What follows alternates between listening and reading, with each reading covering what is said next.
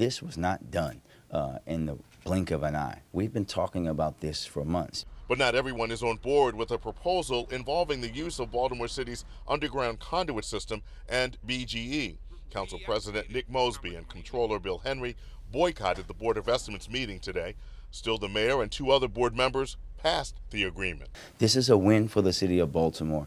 Anyone saying anything else either doesn't understand it or doesn't want to understand it. Even a former mayor is weighing in. I don't care what kind of words he used.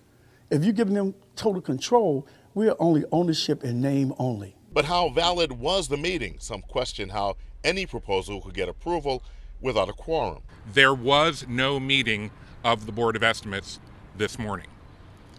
The council president and I made a conscious decision not to attend.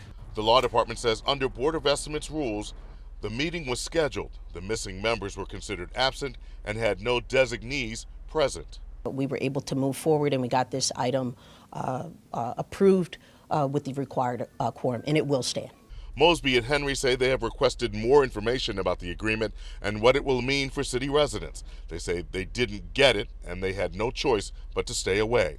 They say the vote is not valid and they are asking the state to intervene. We have no other option but to call on Attorney General Brown, A.G. Brown, Anthony Brown, to intervene and provide a determination of the legality of the administration's actions regarding the underground conduit system and this agreement. Councilmember Eric Costello says he wants more information for an upcoming hearing. And 11 News asked what could happen at the next Board of Estimates meeting set for March 1st concerning this issue. This may solve itself, or they may dig their heels in and choose to die on this hill.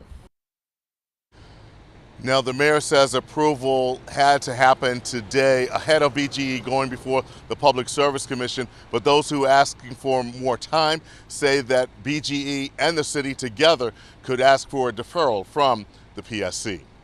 Reporting live from downtown Baltimore, Barry Sims, WBAL-TV, 11 News.